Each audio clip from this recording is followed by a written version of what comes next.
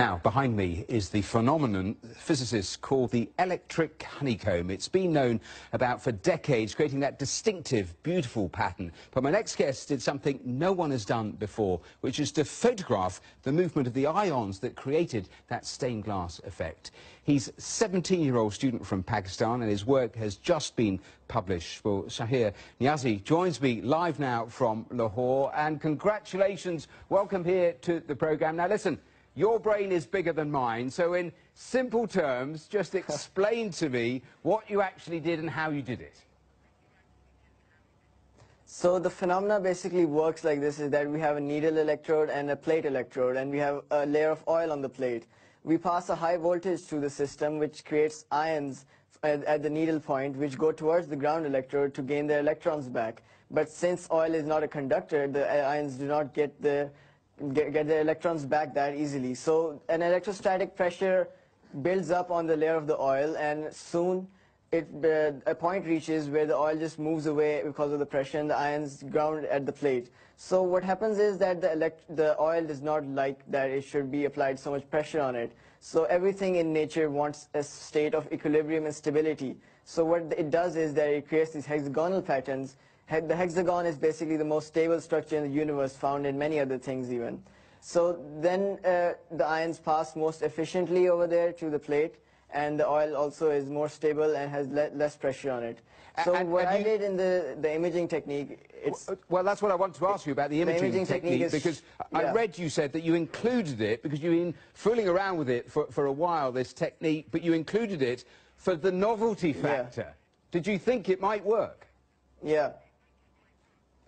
It was an experiment I wanted to do for a long time. It's called Schlieren photography. It's called also dubbed as shadowgraphy.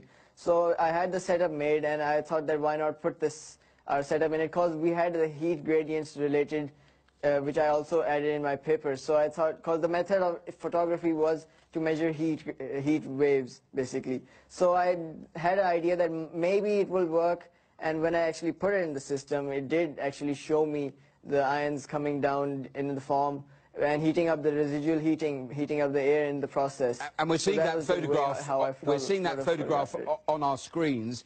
How exciting potentially is something like this? Because I read you mention biomedicines, printing. How can this be used, do you think? Exactly, like in biomedicine, we can use this like to supply a drug into a human body and then take it to a target organ without having it spread all around the body. And then it's used in printing, as it can, like, you can control the spread of a droplet of oil using these electric fields.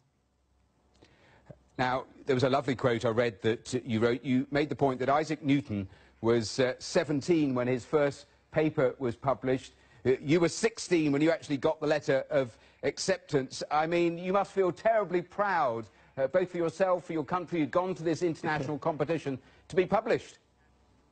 Yeah. Yeah, because like, it was my goal and my mother's goal. Like, it was her dream that I get my paper published at a young age, so that I can get this experience that how research is like handled in the public, how it's handled out there in the real world.